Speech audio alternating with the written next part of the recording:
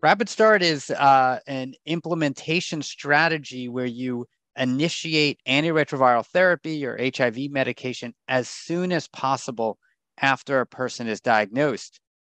Ideally, same day if possible. So really having someone who is newly diagnosed be linked into care and started on medication that is quite easy to tolerate, incredibly effective, and life-saving as soon as possible within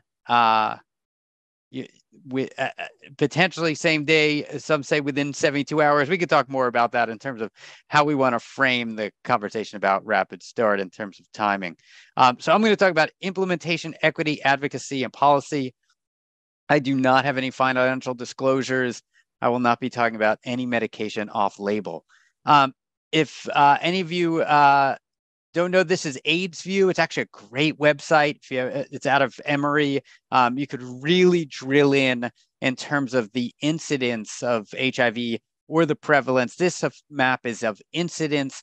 This was back in 2016 when we first started planning a Rapid Start intervention. I was in New Orleans, as you heard from Dr. Allison. New Orleans had the highest rate, or second, I guess, to Miami at that time, second highest rate of new infections. But you can see here being Texas that your interventions such as these can have such effect in communities where there is a high risk of transmission of HIV. So if you really drill down, you could see New Orleans was actually off the charts. I mean, we were the highest, as I said, only second to Miami. In 2016, we had 67 out of every 100,000 people living with HIV or newly diagnosed with HIV in the city of New Orleans. So that's an incredibly high rate. And the CDC really recognized that there needed to be interventions that brought down that rate of HIV.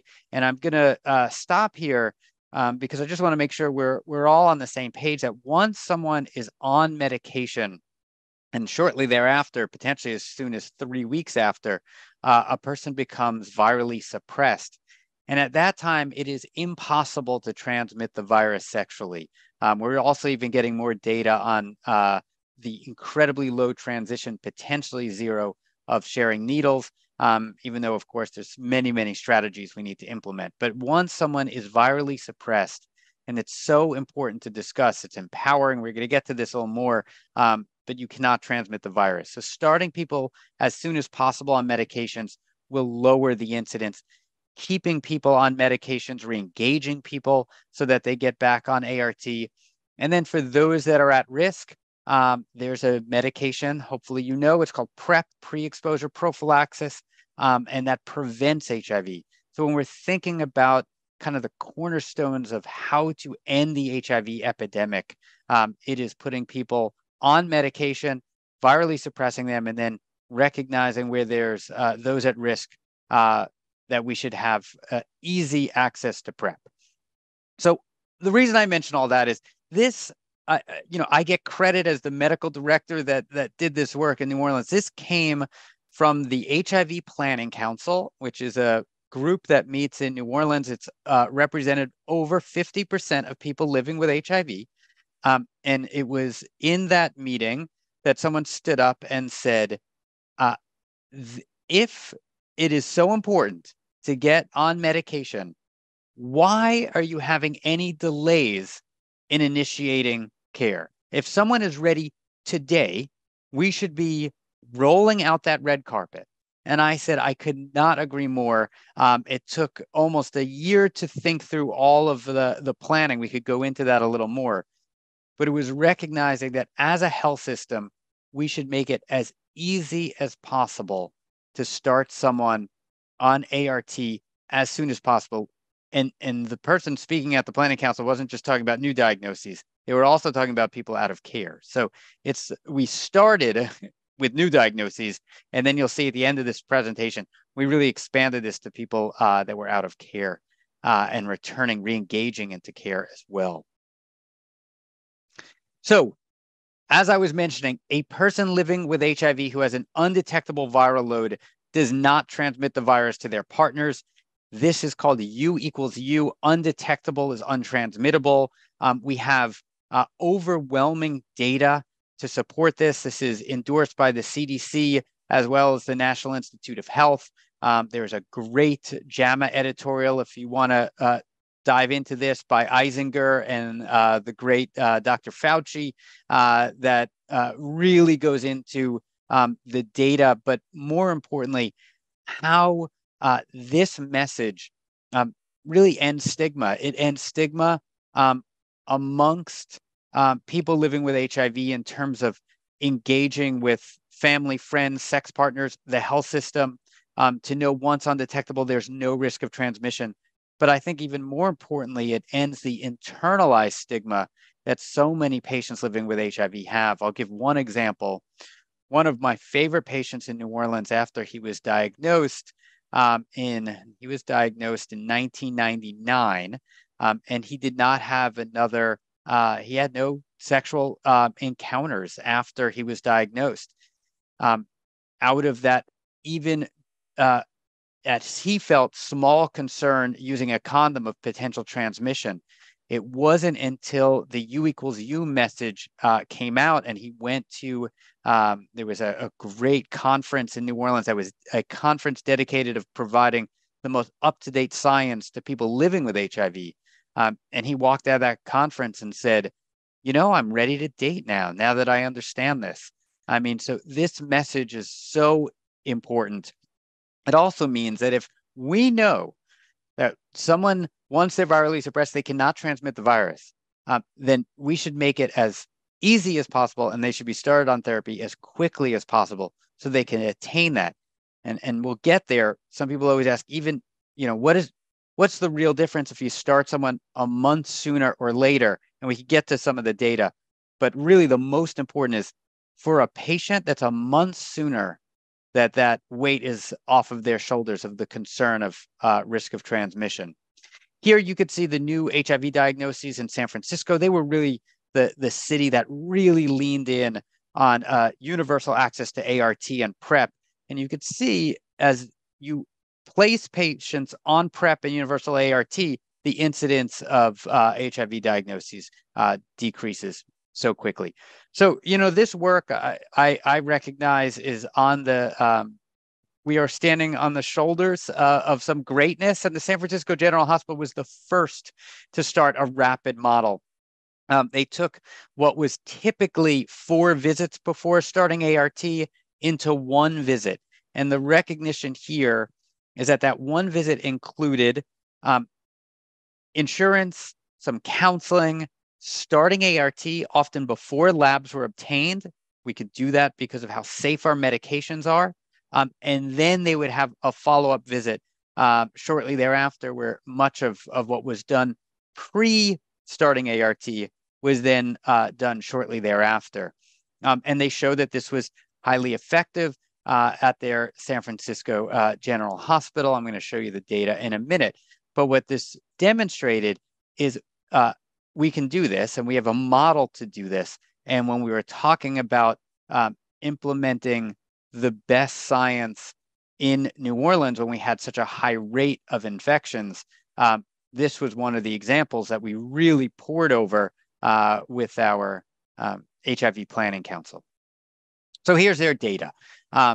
So I want to just take a moment. I am now in California, but when I was in New Orleans, we would mock about those in California, and especially San Francisco, like the Shangri-La, and they could do anything, and it's such a different patient population than we see in New Orleans. There is no question that there's a lot of support, especially in a city that has a lot of structural support systems as San Francisco does. But if you look at San Francisco General, that is a clinic that specifically sees those who are uninsured. So you can see here, 28% were homeless, 100% were uninsured, and 46% were using illicit substances. And this was already where marijuana was legalized, so that was not considered in the illicit substance use. So this was a difficult patient population. 39 were started rapidly, and then 47 were considered that universal. And you could see days after ART offer, you have within, 24 hours, 95% in the rapid cohort starting ART compared to 97% at day 7. They were even doing better, I would say, at Universal than we were in New Orleans. Our model in New Orleans was 21 days after diagnosis that a patient typically had a visit with a provider. So it could be as long as 28 days, 21 to 28 days. So really no one was being started on ART before 21 to 28 days. So you could see here 26%, but and 100% starting by day 30, but you could see most were started by day 7. Okay, this, they got a lot of recognition. They were presenting at CROI, they were presenting at the AIDS conference. This is the data that I brought back to my clinicians to convince them. But it wasn't until one of the brilliant people in the planning council said, I don't care about the blue bar. I care about the red bar. Look at day 30. It's 63% started on ART. What happened to those 27%? And this is, to me, the biggest reason to start a rapid program. It's these people that we're losing. And we're going to get there in the data that I was seeing in New Orleans. But what I have found is when you start someone on ART immediately, it is such a great way to engage. When you delay that treatment, you have such an opportunity for loss, a really concerning opportunity for loss. So, this was to me the big concern. So where were we? I call it the ancient times, pre-rapid. I mean, we now have an absolute commitment at CrescentCare and really throughout the city of New Orleans of starting ART immediately. So before rapid, 18% of patients diagnosed in our outreach programs were not linked within 30 days of diagnosis. This was incredibly concerning to me because these are patients that are coming up to us. When we do our outreach programs, we might be at a bar, at a club, but we're doing the testing. There's no mandate of the testing. This isn't kind of the universal screening in an ER. This is at a club, at a bar, and they're coming to us wanting to know if they're living with HIV, and 18% were not linked within 30 days. And I should say that's not just at our clinic. I looked at the state of Louisiana. Now, they could have been linked outside of Louisiana, but 18% were not linked at all in Louisiana. So this wasn't just looking, did they link with us? That's a real loss of opportunity. And only 5% of those not linked, so 5% of this 18 were then linked later in the year. So again, this unbelievable loss of opportunity. This kind of goes the exact opposite of how you decrease incidence. The fact that we weren't making it easy to link patients immediately is actually a driver of incidence. So I think there are moments where we have to recognize, how does the health system harm public health? And when we think of the obstacles, we have to be really honest with ourselves of how those obstacles, what are the downstream effects? And to me, the downstream effects were these folks are not being linked to care. And there are then, because this is a public health crisis, there are those many patients or people that are now going to contract HIV because we're not starting people as quickly as possible and not making it easy as possible to link into care. So again, U equals U, bridging the best of biomedical and behavioral sciences. It removes the sense of fear and guilt that one may have of harming someone else. It reduces the self-imposed and external stigma many people with HIV experience. And then it carries these legal implications, right? If someone cannot transmit the virus, we should really end any criminalization of HIV. Of course, there are numerous factors into accessing ART. This is really important to recognize. In the United States, we have programs that support access to ART, but I have to say, and I'll take a moment here, if there's one that's probably more important than anything else, and I know you don't have this in Texas, it is expanded Medicaid. There is no question that the expansion of Medicaid was probably the best policy implementation to benefit the lives of people living with HIV in Louisiana. And that goes, there's overwhelming data for this. When I think about what we should be advocating most, it is countrywide implementation of expanded Medicaid. Okay, so let's go into the nitty-gritty of this program. So we called it the CrescentCare Start Initiative. It's patients newly diagnosed with HIV are seen by a provider within 72 hours, optimally same day, and provided 30 days of ART. Now, let me stop here that almost all these patients, I had no labs. We go out into the community, we test people, we test them with rapid screening, and then we link them into care. So, I'll ask questions about their kidney function and liver function if they know, and we could go into this a little more, but the safety of the medication we have now, we could start immediately. So I said within 72 hours, optimally same day. And the reason I did 72 hours, just in case someone was screened late on a Friday, making sure that they were given that appointment on Monday. Okay, our second cohort was EIS, Early Intervention Services, and that is the same protocol. The patients have no idea they are different. I just kept them, I analyzed them a little differently because they were diagnosed over 72 hours and the range was 4 days to 25 years. So let me give you how this happened. So on week 3 of starting our intervention of CCSI intervention, a woman came in and said, yeah, I was newly diagnosed yesterday. I came to you all for screening. I had concerns. And I said, why do you have concerns? And she said, the guy that I'm with, he's actually sitting in the waiting area. He was diagnosed with HIV 4 years ago, going to the ER, but he really didn't believe it. And they didn't explain it well. And he just felt like, I just don't think it's real. So I said, okay, let's bring him into the clinic too with you. So, he came in, we retested him.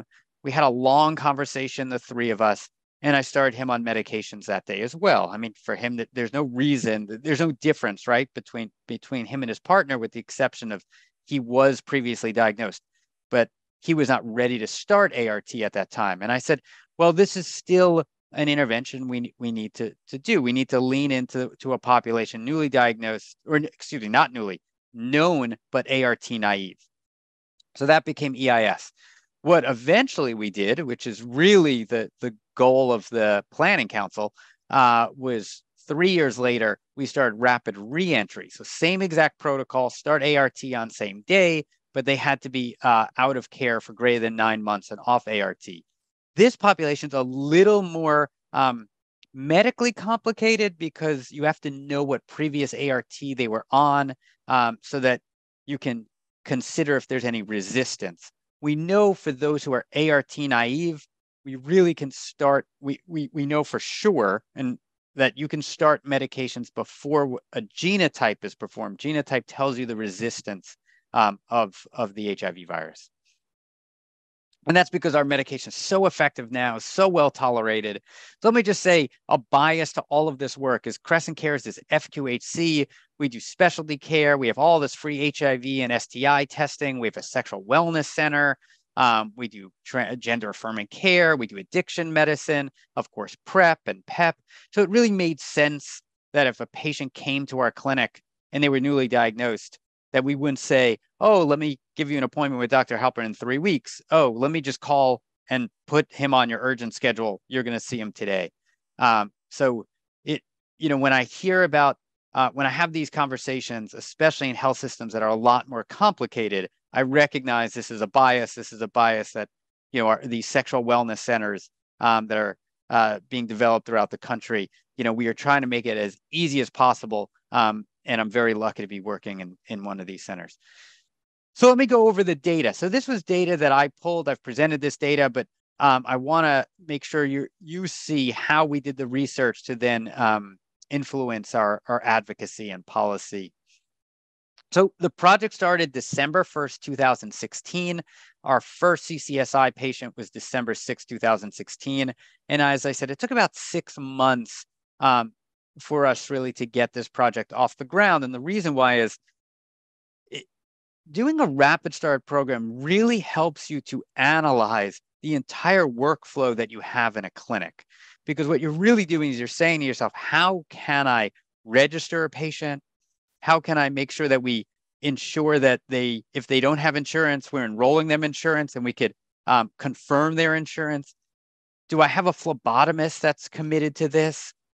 Is nursing okay with patients being added on quickly for a diagnosis? Do the providers understand that this is not only medically sound, but this is a best practice? And what is the data to go over for best practice? So all of those things need to be done before starting a Rapid Start. And Rapid Start, we could discuss at the end. Now there's Rapid Start Prep and Rapid Start MAT programs, Rapid Start HCV treatment.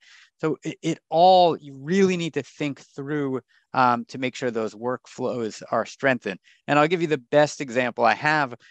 We had a Thursday when our Pam, who's our medical director, our administrative medical director, came over and said, hey, Jason, this afternoon at 5:30, we're cleaning all the floors. So we've got to make sure we're out of the clinic by then. And I said, okay. And then, of course, this is going to happen. At 5:20, we got a phone call. A patient downstairs just tested reactive for HIV. It was now confirmed by a second test. Can we bring him up for Rapid Start? And Pam's like, we really can't. And I said, well, who's overseeing this? And Alejandro was the head of maintenance. I said, Alejandro, is there any way we could still see this patient? He's like, no, we've made a commitment. And I said, it's a Rapid Start patient. And he goes, it's a Rapid Start patient. Of course we could see that patient 100%. So it was doing that education to everyone within the clinical system and making sure there was buy-in throughout the system. So how does this work? We have a linkage coordinator. I cannot stress how important our linkage coordinator was for the success of this program. The linkage coordinator had her own office. We really put a red carpet outside of her office. You walk in, she had a coffee maker. We thought that was really important in the office. And she did all the registration and consenting herself. It wasn't at the front desk. It was with her. And then she also did a quick introduction, the importance of ART. And she asked the most important screening question of all. Are you ready and interested in starting ART today? Everyone asked me, how do you know that someone is ready? How do you know they'll commit, they'll adhere? There's a lot of subconscious bias that goes into this. We could unpack some of that later.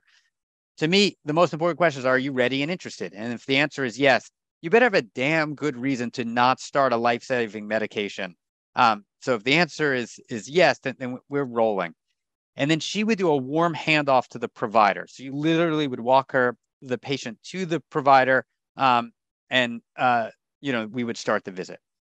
So in terms of the medical visit, we talk about the HIV life cycle, importance of adherence, and U equals U. Comorbidities were assessed, physical exam. Provider always had the option of not treating for any reason, and then we would provide a 30-day supply that allowed us the time to get someone enrolled in all of the insurance programs that we would need. And then we did directly observed therapy. And directly observed therapy, the only reason we did this was because San Francisco did it. But I stop here because when we provide that directly observed therapy, you open the bottle. I mean, I rarely ever open bottles of medication with a patient. I then, break the seal and we hold the medication in our hand, talk about any side effects. And there's something really powerful about like holding the medication, handing that medication over, giving someone a glass of water. And, I don't want to be a little too soft here, but you typically hold the hand of the patient and they take their first dose with you. And I think that there's something so powerful about that relationship that develops. I mean, they are taking their first steps to being undetectable.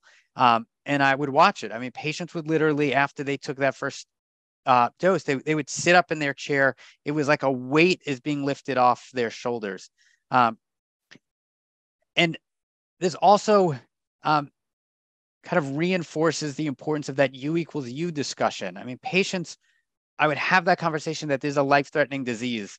But so often the question would be, have I transmitted this virus to anyone, and can I transmit this virus to anyone else? And once I have that conversation and then they take that first step by taking the medication, you really feel a lightness. I mean, this diagnosis, which is often filled with unnecessary shame, everything changes. And it's really, really powerful. One of my clinicians, Dr. Murphy, Mary Murphy, some of you may have known her. She's been doing HIV work, and since the late 80s, she was the head of the downstate in New York City clinic in Brooklyn. And she moved to New Orleans, and she was working with me at the end of her illustrious career. And she was really kind of against the Rapid Start model at first. She was like, I want my labs, I want my genotype. And one day she came into my office and said, I just started someone on medication. They were brand new to care. I gave them that medicine and watched them take the first dose. And it reminded me, this is why I went to medical school. And it's still kind of, gives me a little goosebumps every time I think of her having that comment to me. So it just really, really powerful. Post-provider visit, we enrolled in insurance programs, labs, social work for any urgent needs. You could see here, median age was 29 and a third were under 25. And you could see the breakdown in terms of gender. Risk factors. So you could see this pretty much mirrors what we saw in New Orleans. African Americans had a higher risk of HIV transmission, 65%, 70% in those returning to care, but an increasing Latinx population, as some of the population in New Orleans has really changed post-Katrina. The risk factors that we saw most often were self-identification of men who have sex with men. We're seeing more now transmission from injection drug use, but then it was just around 5% for both CCSI and EIS. STIs, this I think makes absolute sense, right? Syphilis was a quarter, gonorrhea and chlamydia were almost 30%, and you could see hepatitis B or C. What I think is really interesting is our EIS cohort. These are patients that were known to be living with HIV, and you're still seeing about a third with syphilis. So this, and we know that if someone has syphilis, they have a much higher potential of transmitting HIV. So I think this shows that even though people were out of care, they really needed to be on medication because there might not have been changes, or they were still sexually active. They remained human even if they knew they were living with HIV. So again, the importance of getting people on ART and treat their STIs as soon as possible. You can see here that most of or many of our patients were under 100% of the federal poverty limit, and a slight difference, 1 out of 5, 1 out of 3 for CCSI or EIS in terms of a mental health diagnosis. I love this slide. It makes me so happy showing it. This is, I didn't know how else to define this. Under 12 hours was literally same day. Someone comes in at 9 a.m. and they're seen at 10 a.m. that they're put under 12 hours. The red here is within 24 hours. So let's say someone comes in at 4 p.m. and we see them at 9 a.m. the next day. I had that as 24 hours. So it wasn't exactly within the same day, like when the sun rose and sunset. And you could see almost 75%, I think it's 85%, 85% were seen within 24 hours of being newly diagnosed with HIV. This literally blew me away. If you asked when we started, I really thought 72 hours was like a real big ask. But you could see this, to me, this is patient driven, right? Because we're offering them an appointment. So this shows how committed patients were and continue to be to see a provider and start on ART immediately. So let's go over this data. This was a median enrollment at 20 months.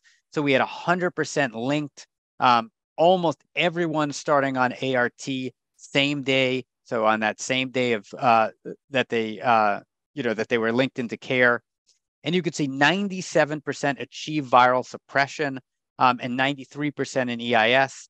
And you could see our retention in care, it starts to drop off. And then this goes all the way out to 33 months. This is way beyond our HRSA measure of 12 months. You could see we're having people virally suppressed at a rate of 91% for CCSI, but lower 80%. This was statistically significant for EIS. So what does that mean to me? It means that, we need to be doing this for both populations unquestionably, but we need to be really putting more resources into EIS. If a patient knew they were living with HIV and didn't link immediately, that is a risk factor for them not remaining suppressed 33 months later. And you could see that our time to viral suppression was 28 days. And this isn't rocket science. It's so fun. When I published on this, there was an editorial that was like, this is amazing. He's, suppressing people in 28 days. Our ART works that way. I think that it could have been 21 days. It was just that we saw patients and then we saw them 3 to 4 weeks later, and almost everyone was virally suppressed by the time they came back. So when you start ART, unless someone is in that acute HIV with a viral load greater than 10 million, you're going to suppress them within 4 weeks. So I also looked here, this is maybe a better way to do this. I looked at or broke it down by youth because there was a big question. This is not looking at EIS. This is just our newly diagnosed. So in Louisiana, those under the age of 25 have the highest risk of not remaining engaged in care and then not remaining virally suppressed. So it's really a population that we're quite concerned, a younger population being newly diagnosed. And they're young and sexually active. And we really want to get them into care. So we're providing all of the health services that they need. But CCSI, starting people quickly, there was some real benefits here. So you could look here, we had 31 patients that were 24 or under, and the average there was 21. You could see that 30 out of 31 achieved viral suppression, sustained viral suppression at 12 months. So that was their next appointment after 12 months where they virally suppressed. It was 83.9%, which is way higher than the 40% statewide. So it doubled our average statewide. But what I really love was this. We only lost one patient after 12 months, lost to care. Engaged in care, 96.8%. So our younger folks were still coming to care. We kept them engaged. And I really think it's something about that starting as soon as possible after diagnosis, and you're building that relationship immediately after someone learns that they're living with HIV. Of course, you could see for the population that was older, our numbers were incredible. But this was really exciting to show that we're making such a difference in our younger population. So talk about how this then comes to policy implementation or how policy changes happen in the United States. Many of you probably saw this. This is from the Department of Health and Human Services. This was the goal. This was the 2019 plan for America to end the HIV epidemic. And it's to diagnose all people with HIV as early as possible after infection. Treat the infection rapidly. And that word rapidly was used purposefully. I was in the DHHS and HRSA meeting where they wanted this to really highlight the importance of the Rapid Start program. Protect people at risk for HIV using potent and proven interventions, including PrEP, a medication that prevents HIV, respond rapidly to HIV clusters that prevent new infections, and then an HIV health force will establish local teams committed to the success of the initiative. And I should say the HIV health force should be made up of people living with HIV, much like the HIV Planning Council in New Orleans that really drove this whole program. So you could see that once we started publishing on our data and presenting it, there was real policy implications at very high levels within the United States. So treat the infection rapidly. So what were the key facilitators of this intervention? Same-day appointments. We had to make sure providers had flexible scheduling. We had to choose our ART that was we knew was going to work. Now we're going to get there. This is all before the guidelines endorsed rapid. So availability of ART starter packs, that was key for me. I needed to make sure I could start someone and then link them into insurance. So, ensuring that I had insurance sustainability. For us, it was a patient navigator. No way I could do this work without a patient navigator. And then an accelerated process for health insurance initiation. And I love the DOT. And then, as I said, guaranteed sustained access to ART. What was our lessons learned? You really needed a physician champion. You need a program manager champion. So it wasn't just from the medical side. It was someone at the administrative level side. These programs are an iterative process. We really needed to constantly take feedback and change. We implemented change. We had a standard operating procedure that went 24 times, I think, within a 2-year period. So almost monthly, we had to change that standard operating procedure. Oftentimes, it was as simple as, making sure that we built in a lunch break for a phlebotomist, but making sure that we had more evening coverage. So really looking at when the diagnoses were coming in. Incorporating quality measures that can be reported. So it's really important for me to define that Rapid Start is a linkage to care initiative. I mean, I love to say that it has some downstream effects in terms of retention, but especially when you get out to 3 years or 4 years. I mean, you need the type of really innovative programming that Rapid Start is. So what was the quality measures for me? It was, did they make their second appointment? Because that was so important to me. That first appointment, sure, they're coming in, they were newly diagnosed. Are they going to make that second appointment? And then did they achieve viral suppression? Those were the quality measures that we would continually report on and then drill down on when we weren't, when even there was a one patient that wasn't meeting one of those measures. So I mentioned the SOP, and it needs to be shared and communicated with all leaders throughout the organization. And then, oh yeah, I forgot, this was huge. We did this, we started Rapid Start and we, rolled it out. We were presenting everywhere. We were so excited about it. And then about 6 months in, I had a new MA, and she said, Dr. Halperin, I'm really embarrassed about this. Everyone talks about Rapid Start. I have no idea what you're talking about. And that was after she had been with us for almost 6 months. She was one of our pediatric MAs, so she wasn't seeing Rapid Start regularly, but I recognized I needed to incorporate education within our onboarding so that everyone within the CrescentCare system knew exactly what we were doing and that this was core to our identity. And then celebrating successes. We do this well in New Orleans, but really like a quarterly drink where you could go over quality and then really give time to celebrate those successes. Whenever I'm asked, what is the most important reason that Rapid Start needs to be sustained or implemented in new areas, it's because it supports equity. I mean, this to me is some of the more concerning aspects of the history of HIV treatment and care in the United States. So this comes out of some great data that was captured in Washington, D.C. African-American men are more likely to have delays in ART initiation even after seeing a prescribing provider. And what is so disgusting about this is when they asked why they didn't start ART, the number one reason was a presumption that a patient would not stay on antiretroviral therapy, like that they would not adhere to the medication. So they were not starting out of this bias that African-American men were more likely to not adhere to medication. Well, no way to ensure that someone does not adhere to medication than not prescribing it at all. African-American men and women were more likely to prescribe a second-line agent, most often a protease inhibitor, when compared to white men and women for the same exact reason. There was a presumption that, they're not going to take it right. They're not going to take it regularly. This was pulled from data that was at a major academic center. So really concerning data.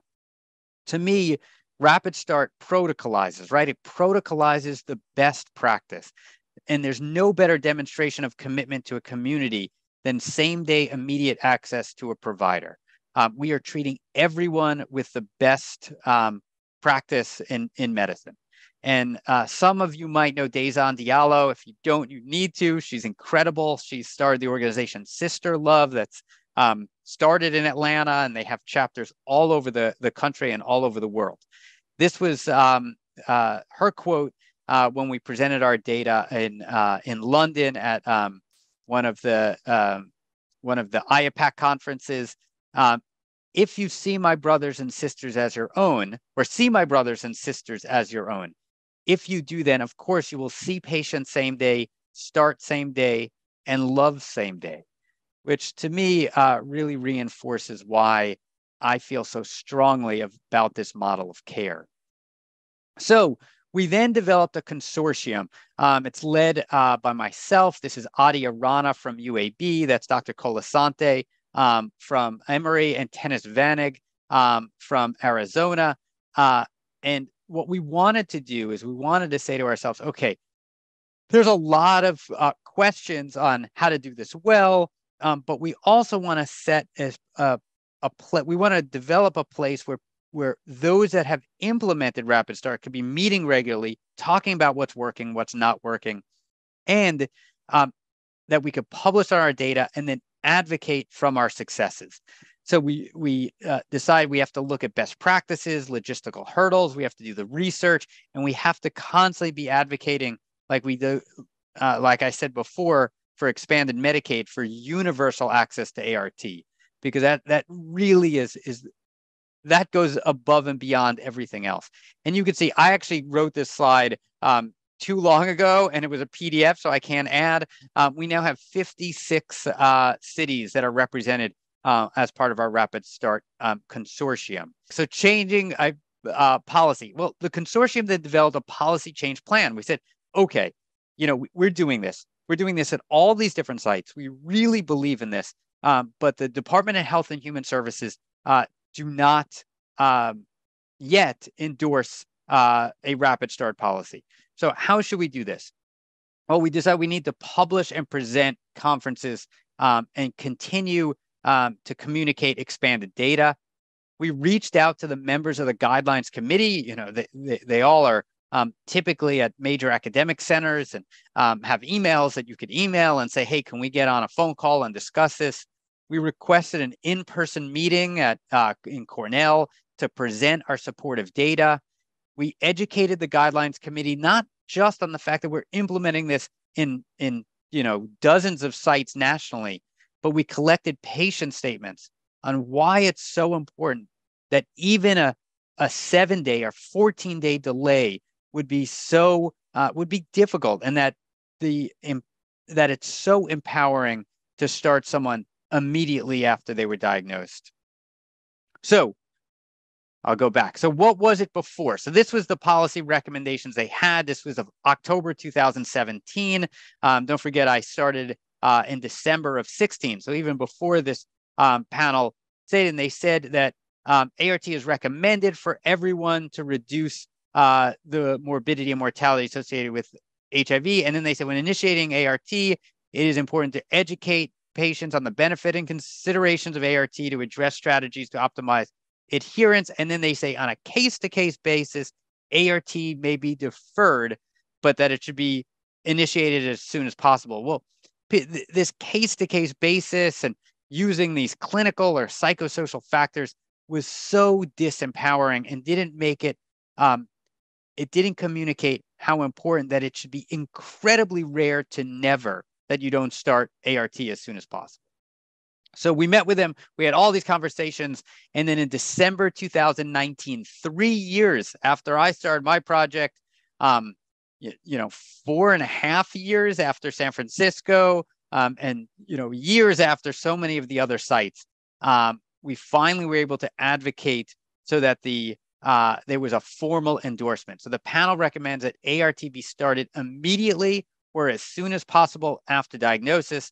And then they recognize to increase the uptake of ART, decrease the time of linkage to viral suppression, therefore reducing the risk of HIV transmission and improving the rate of virologic suppression among patients with HIV. And the level of evidence they're giving is A2, which is pretty much the highest level you can do without doing a randomized clinical trial. And though we had many conversations with the guidelines committee that were asking us to do a randomized clinical trial, I personally, and so did everyone in my consortium, absolutely refused. We did not believe it was right to randomize people to either start immediately or to defer for 4 weeks. When we were sitting in those exam rooms with the patients and saw and felt how important it was to start immediately. So here are the panel's recommendations. I know I said I was going to leave some time, but now I'm talking a little too much. So let me go through.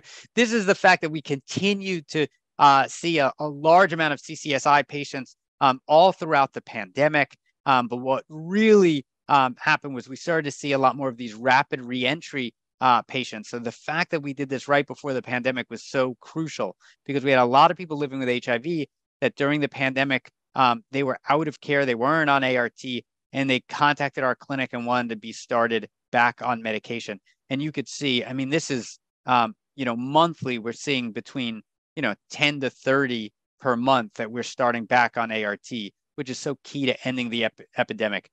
I believe really strongly in our status neutral approach, where we should be treating and preventing HIV. We should be treating everyone. We all have a status. We all have an HIV status. If we're living with HIV, on treatment. If you are not living with HIV, please consider PrEP. And this is where this is where I get so excited that the 2021 guidelines endorse rapid PrEP. So it's the same day PrEP initiation protocols. We won't go through this too much, but it showed that we were able to really have a paradigm shift within HIV care, that that we want to start people on life-saving medications as soon as possible. So that was rapid PrEP. And then they went through who rapid PrEP is not appropriate for, but they're limited in scope. So I'm excited that we have done this work. I am really, I think it demonstrates how to incorporate the best science, how to use implementation science, how to publish and research, provide your research, and then how to advocate to change the guidelines. Because once the guidelines changed, the policy implications were incredible. I mean, now it is almost universal for Rapid Start in HIV programming. So I'm really proud of that. And I'm going to hand it back to you, Wari, if there's any questions, and I would love to leave some time for that.